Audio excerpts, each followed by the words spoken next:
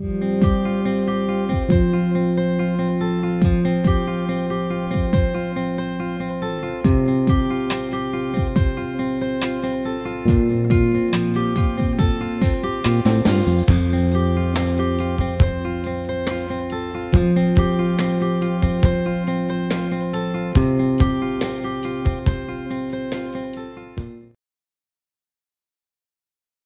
roll.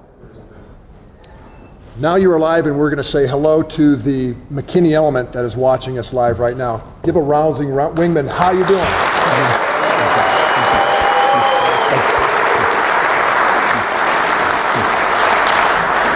What an honor to be with you guys today. I am delighted to be here. Chad, thank you for the privilege and the opportunity that you've given me today. I am so impressed with what Wingman does, so impressed with the commitment that you've made to each other, that you've made to your families, that you've made to the kingdom of God, and that you've made to this ministry. I think this needs to happen across the nation. I really do. I think this is a movement of God, and I believe that Chad Henning is anointed by God to lead this movement. I do have a selfish question to ask, because you've kept in pretty good shape after your playing career. Can you play cornerback? We're in need. The need is great, and we could have the conversation after. In fact, can any of you play cornerback? Anybody available? Have that conversation. Let's pray together. Father, I thank you for the chance to be here, and I pray that what you've given me to say and what you say through me now would be used by your Holy Spirit in such a way that when we're done, we will each of us have heard that word that was your intention for us, your purpose for us, that gift from you specifically to meet the need of our heart and our lives in this day and in this hour. Father, I submit all of this to you. I step to the side. I ask your Holy Spirit to be the teacher and the speaker of this moment and of this time, as I thank you, God, for these men and the privilege of being their brother and their partner in Christ. Now, Father, we submit all this to you. It's on your altar. It's in your hands. Use this time as you wish, as we give it to you with gratitude. In Jesus' name, amen.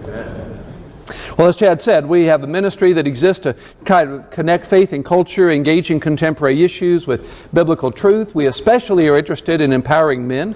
That's why being in this kind of a setting is a privilege for me, because that's what I do for a living. I try to pay attention to what's happening in the news across the week. There were some odd things that happened in the news this week you may or may not have seen. Stephen Hawking, for instance, was in the news again.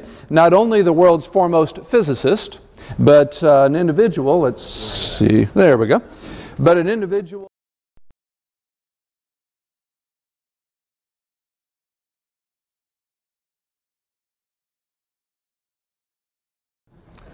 They are a complete mystery to me. When the world's foremost mind thinks women are a complete mystery, I'm encouraged. I don't know about you, but I feel better just having heard that. I do need to go on record today in making it clear that the sweater vest I'm wearing today is not an endorsement of Rick Santorum.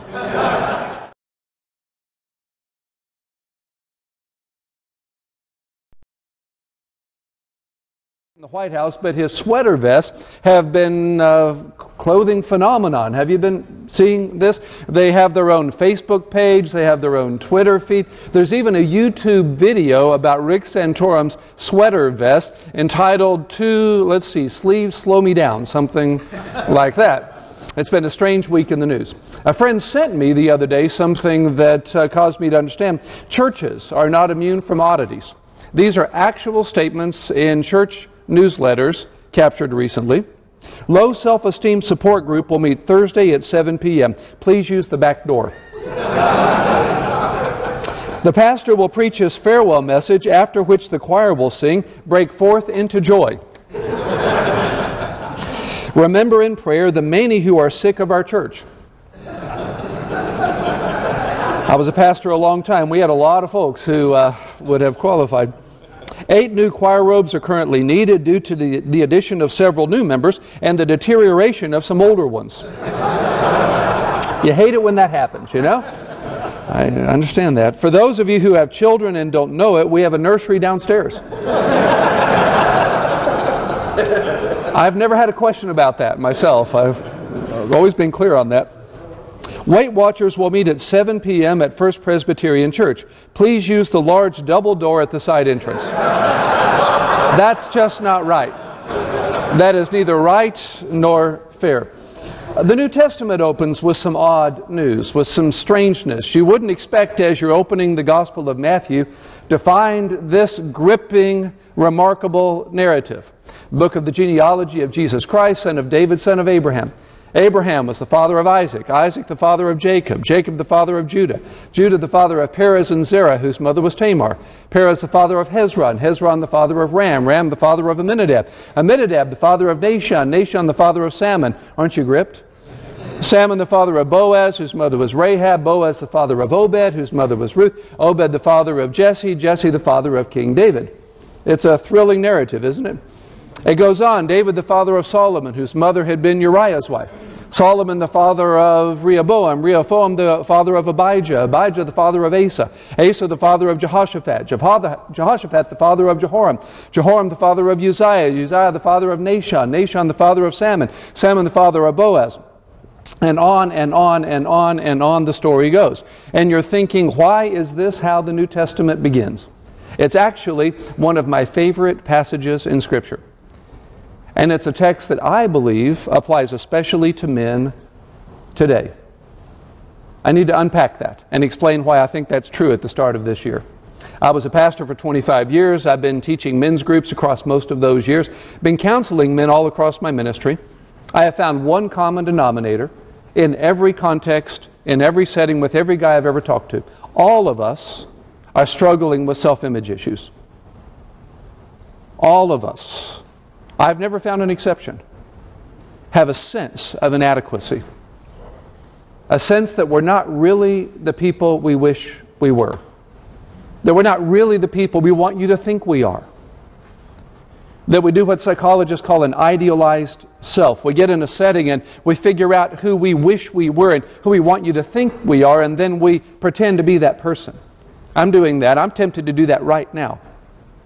I'm tempted here to make my first agenda impressing you. Making you like me better so that I'll like myself better. I'm like you at that place. My father had his first heart attack when I was 2 years old. He died of a heart attack when I was in college. He was an amazing dad. I've never known a more moral person. It was so clear that he loved us. But because of his heart condition, because of his physical issues, there were things he just literally couldn't do.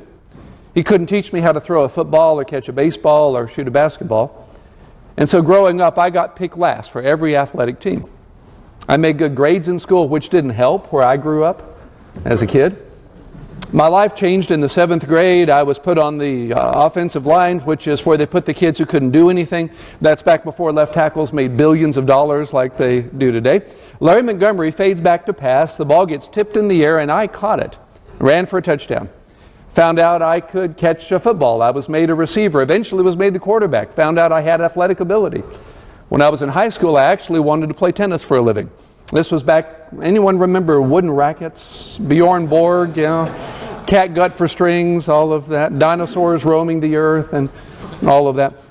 Well, I found out I could do things I didn't know I could do, but by that time, the tapes were already in place. This sense of inferiority, of inadequacy, that if you really knew who I am, you wouldn't probably like me very much, was already there. A psychologist wrote a book that really struck me recently. The title was, Why Am I Afraid to Show You Who I Really Am? Do you sense that? Is there stuff inside you you're glad we don't know?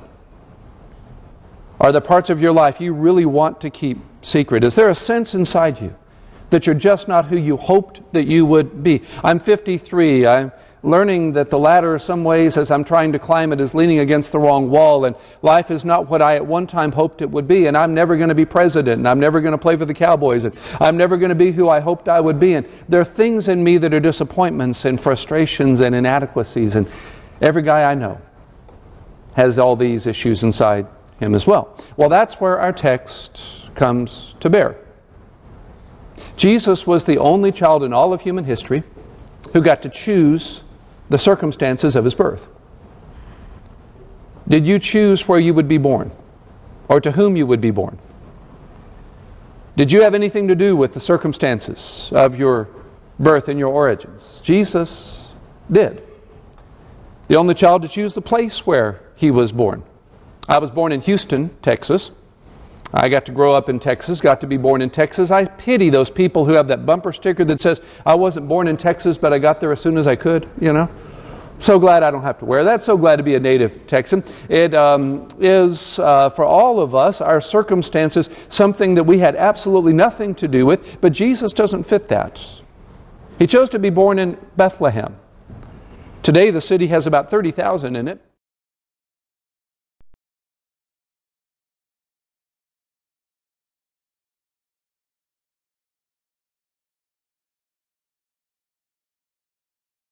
Outside Jerusalem, if you could choose to be born any place, would you be born in some thriving metropolis, in some major city?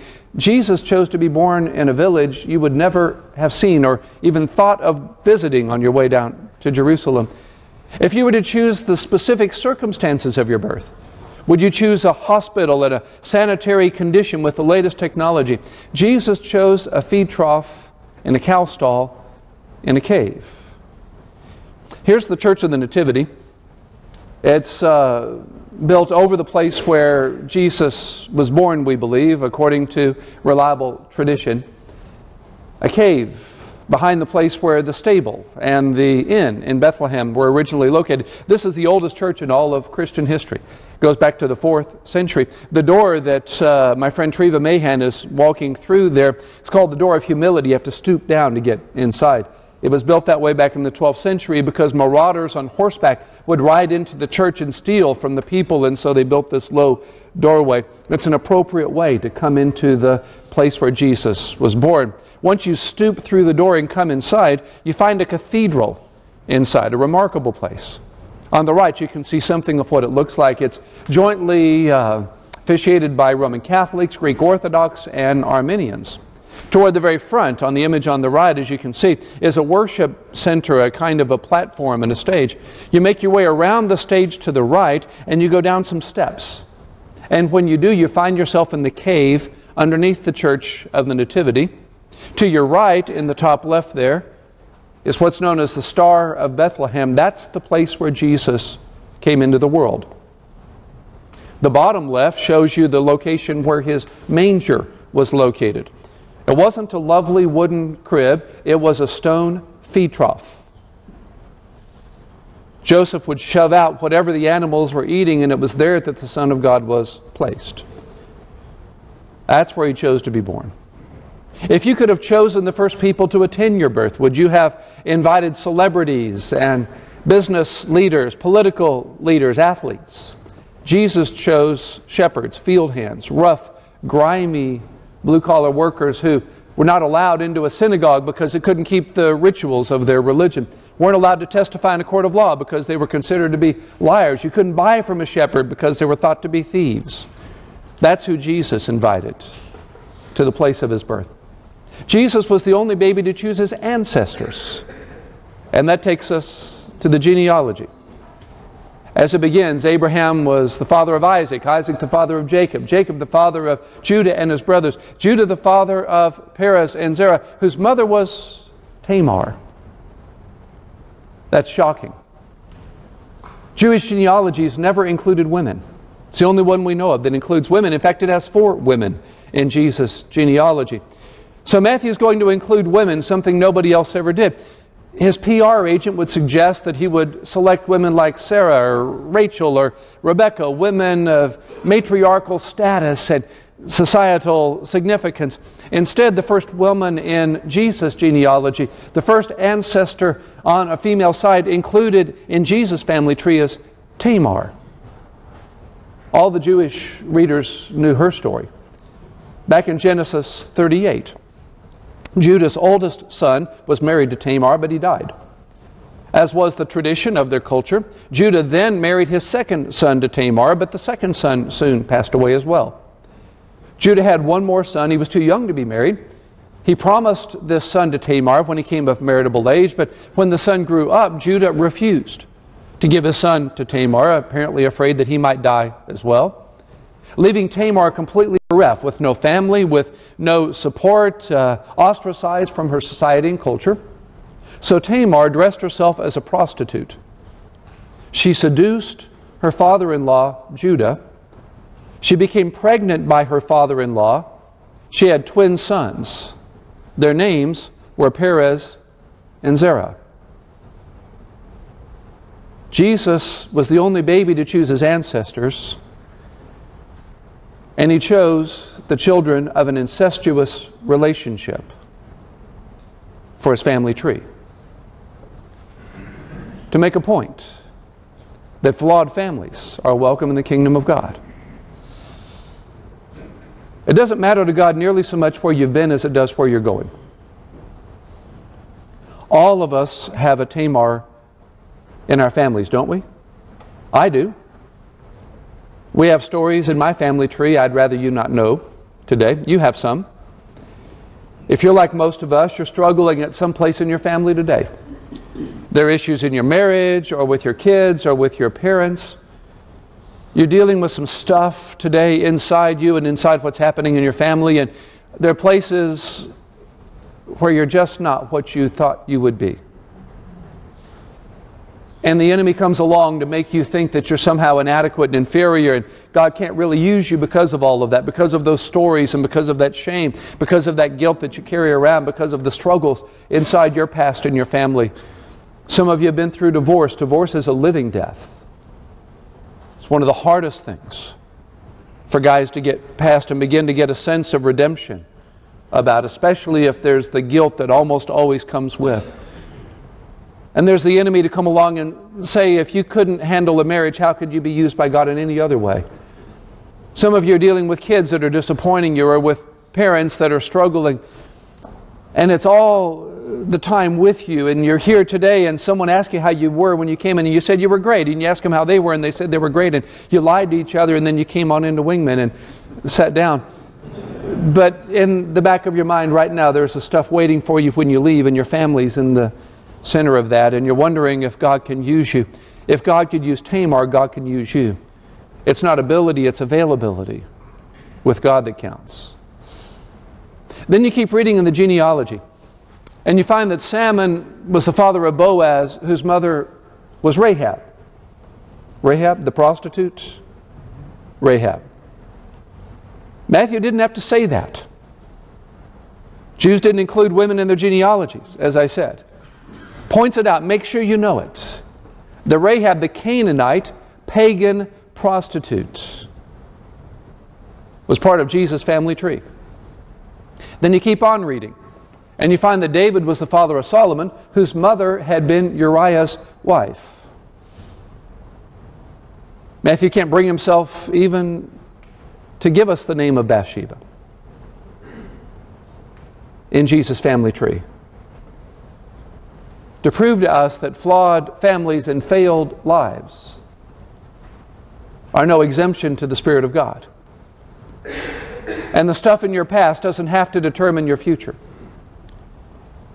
I am convinced that God redeems all He allows, that God uses for greater good everything He permits or causes. He is still on His throne. He works through all things for good to those who love Him and are called according to His purpose. There is nothing about your past that will keep God from using you today or tomorrow if you're willing to be used. If Rahab and Bathsheba could be in Jesus' family tree, you're welcome in the family of God. Scripture is blunt.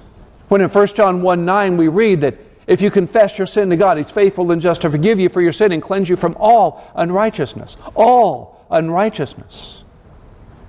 The Bible says that when we confess our sin to God, He separates our sin from us as far as the east is from the west. He buries our sins in the depths of the deepest sea, and He remembers it no more. I love that. He remembers your sins no more. The next time you confess a sin you've already confessed, God doesn't know what you're talking about. John Claypool was one of my favorite communicators. He had a story about a priest who had committed a terrible sin back in seminary. He confessed that to God, but the guilt was with him every day. One day a woman came to him with the strange announcement that God had begun speaking to her audibly. The priest was understandably dubious. He suggested to the woman as a test, the next time she was with the Lord and they were speaking with each other, that she ask God what sin her priest committed back in seminary. The woman said she would.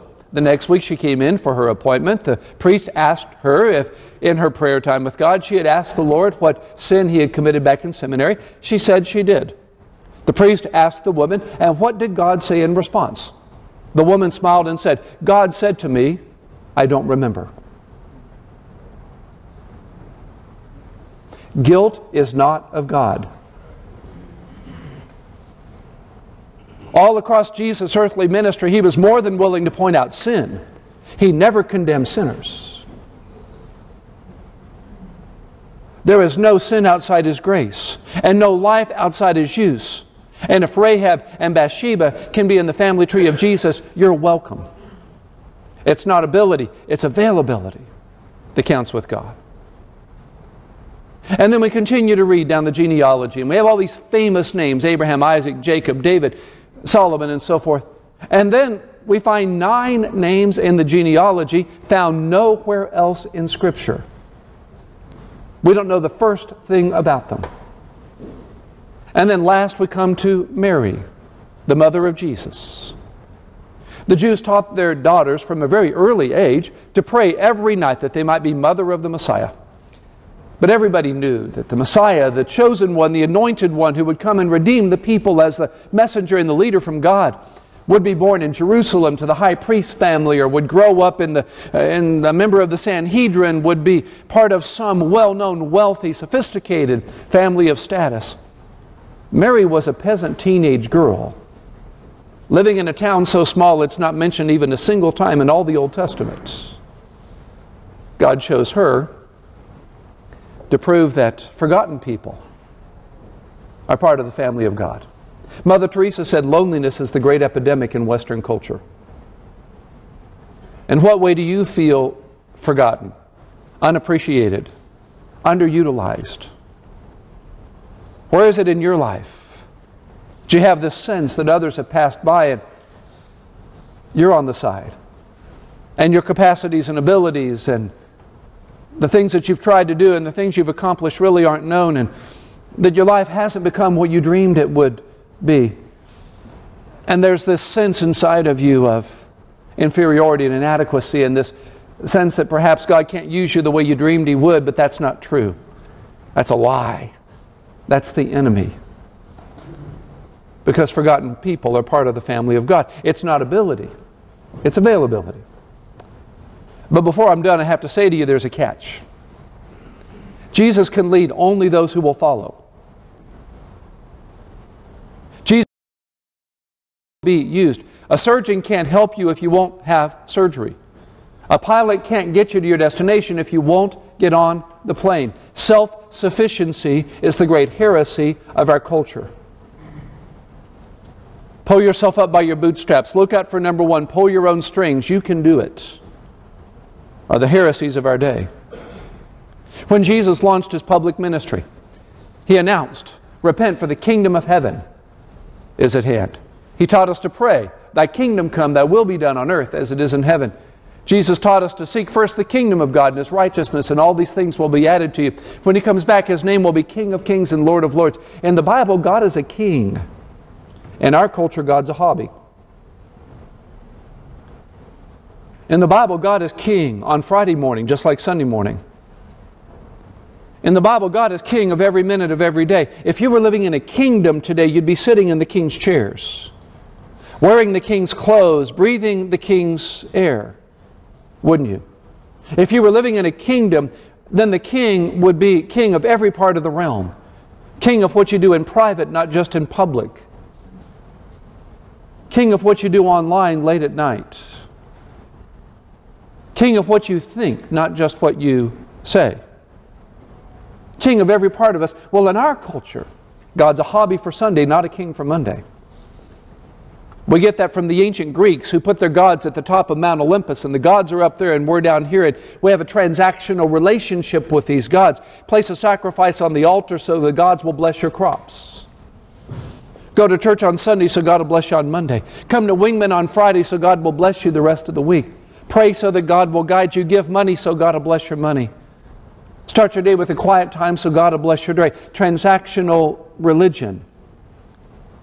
Spiritual, secular. Sunday, Monday, religion, real world. God a part of your life, God a genie in a bottle, God a means to your end. God's looking for kingdom Christians today. Men who will decide that Jesus is Lord of all if He is Lord at all. Men who will decide that He is King of every dimension of your life, because He can only bless what He can touch. He can only lead what will follow. He can only use you if you are willing to be used. It does not matter to God if you have a flawed family, or a failure in your past, or if you feel forgotten. God knows you. He knows every hair on your head. He knows everything about you, and He loves you, and He likes you, and His Son died for you, and He can't wait to use your life. One of my favorite verses in Scripture is Isaiah 38, verse 18, where God says that He longs to be gracious to you. He rises to show you compassion. God is crazy about you. You can't imagine what God wants to do with your life. He has a good, pleasing, and perfect will for you. He has a plan to prosper you and not harm you and give you hope and a future. But He has to be king of all that, because He can lead only if you'll follow and bless only what He can touch. Today's your day, at the start of this new year, to decide if God is your hobby or God is your king. If you're sold out or if you're a sellout. If you're submitted or if you're playing. If He is king or if He is not. Let me introduce you to two heroes and I'm done. Two men who prove that God will use anybody willing to be used, and that your past is no indicator of your future. Two examples. I'd like to introduce you to Carlos Alamino.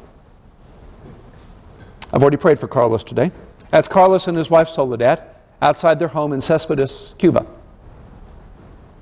Carlos played third base on the Cuban national baseball team.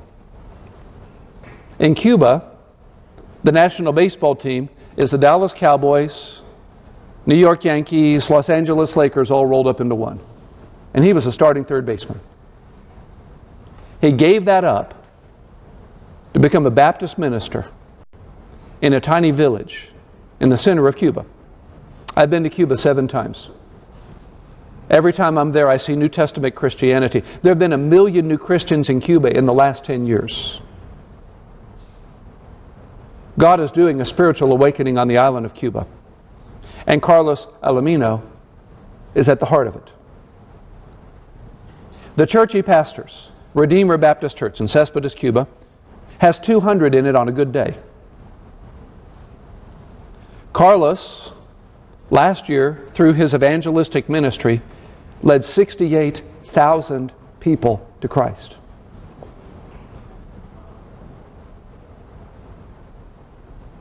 Through evangelistic crusades, he's still a rock star in Cuba. And through an underground seminary, an illegal underground seminary.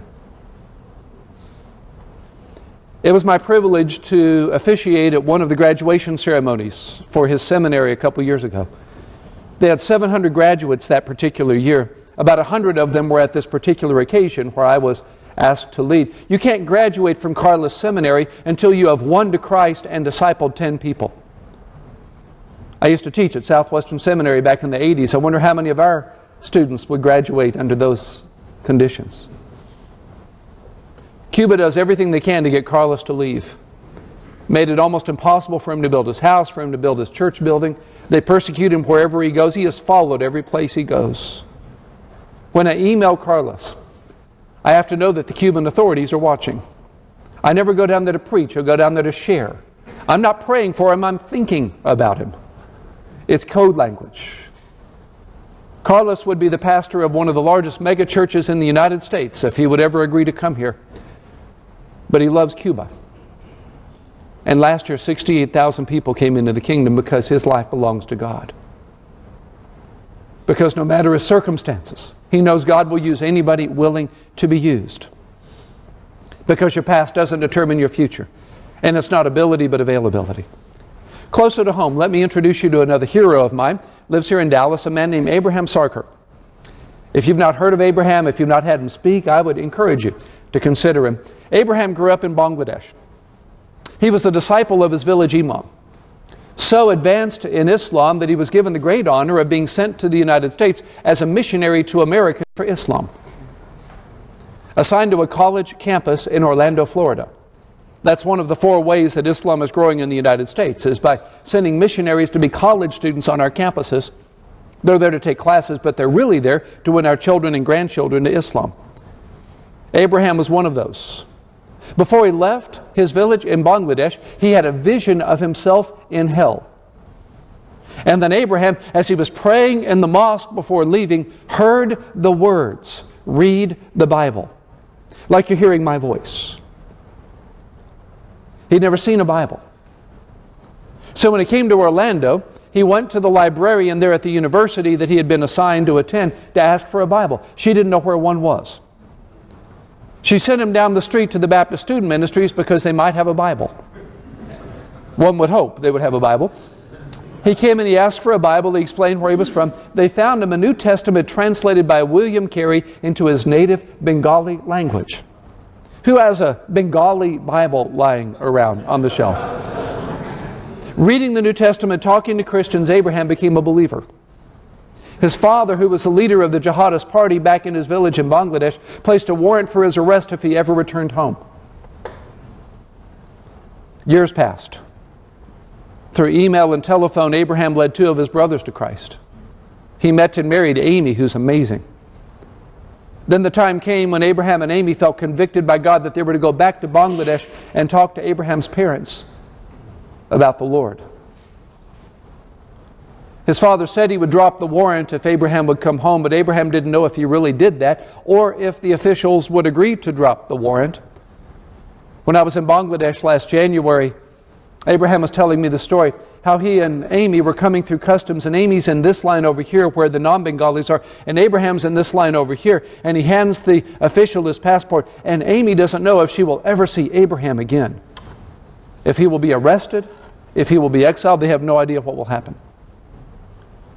The officials allow him in. He led his father to Christ. He led his mother to Christ and the rest of his family to Christ. He established a ministry in Bangladesh that in the last 2 years has led 2,000 Muslims to Christ. If Abraham were here today speaking to you, he would say to you, your past is no indicator of your future. And it's not ability, it's availability. God is looking for kingdom Christians. For men who will start their year by making God their king. And so I've come today to challenge you to do that. To close, I want to invite you to consider a statement which is so profound that I have it taped in the back of my preaching Bible. It's by Watchman Nee, great Chinese theologian, martyr. Watchman Nee made this statement. Consider these words. A day must come in our lives, as definite as the day of our conversion, when we give up all right to ourselves and submit to the absolute lordship of Jesus Christ. There must be a day when, without reservation, we surrender everything to Him, ourselves, our families, our possessions, our business, and our time. All we are and have becomes His, to be held henceforth entirely at His disposal. From that day on, we are no longer our masters, but only stewards. Not until the lordship of Jesus Christ is a settled thing in our hearts can the Holy Spirit really operate effectively in us. He cannot direct our lives until all control of them is committed to Him. If we do not give Him absolute authority in our lives, He can be present, but He cannot be powerful. The power of the Spirit is stayed. A day must come in our lives, as definite as the day of our conversion, when we give up all right to ourselves and submit to the absolute lordship of Jesus Christ. Is today that day for you? If you ask Jesus to forgive your sin and be your Lord, you are a child of God.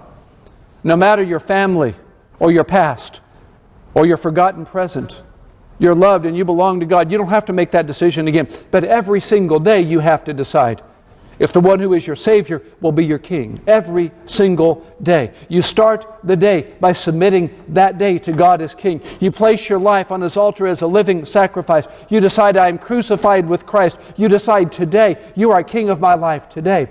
There's only room for one person on the throne of your heart. It's either you or it's Jesus. If you have not put Jesus on the throne of your heart today, then you are on the throne. The default position is you. You are a fallen person in a fallen world. You are on the throne unless you have consciously, intentionally put Jesus there. Have you made Him the king of your life yet today? Have you made Him the king of your finances, and the king of your job, and the king of your family, and the king of your problems, and the king of your hang-ups, and the king of your struggles, and your temptations, and your guilt, and your fears? Have you done that? Would you do that with me today? Would you place your life on His altar as a living sacrifice, wholly pleasing to God, as your spiritual act of worship? Would you decide today, as you're starting this new year, that your life is going to belong to Him as your King? And it's not ability, but availability. Would you decide that? And then tomorrow, would you place Him on the throne of your heart as your King tomorrow?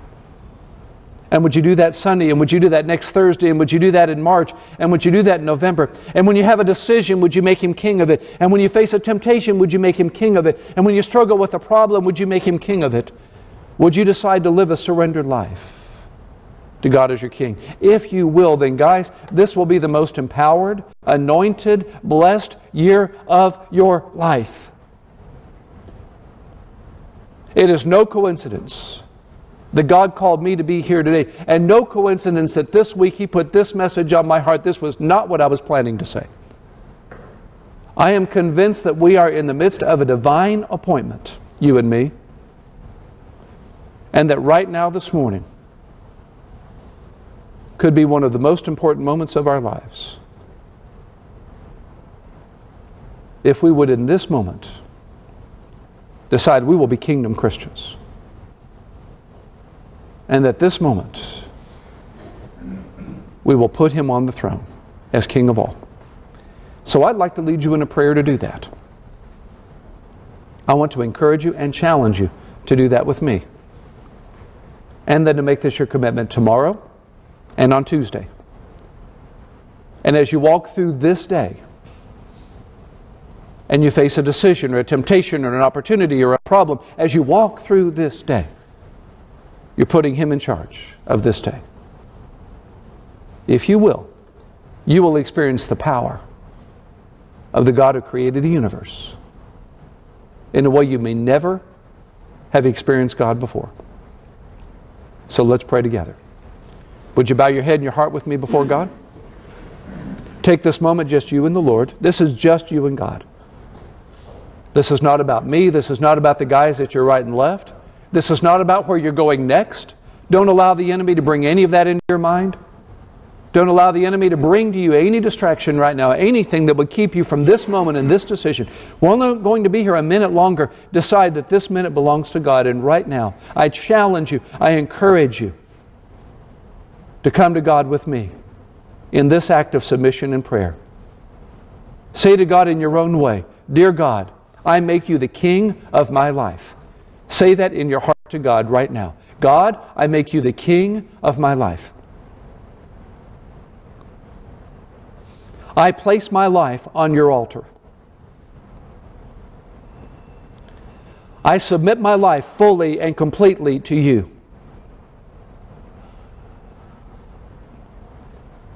Every part of my life belongs to you. Use me however you will. Whatever it takes, whatever the cost, whatever you ask. I am a kingdom Christian. I make this my commitment to you.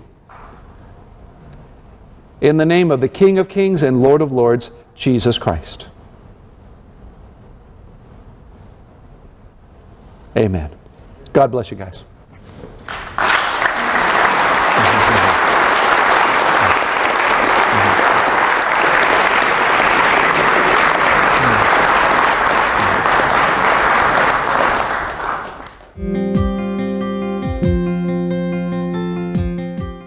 Thanks for your support of Wingman Ministries. We would love to hear your comments about today's show and help you get connected with other men in your local area. To keep up to date on upcoming events, element groups, and speakers, please visit our website at wingman.org. And while you're there, be sure to sign up for our email list.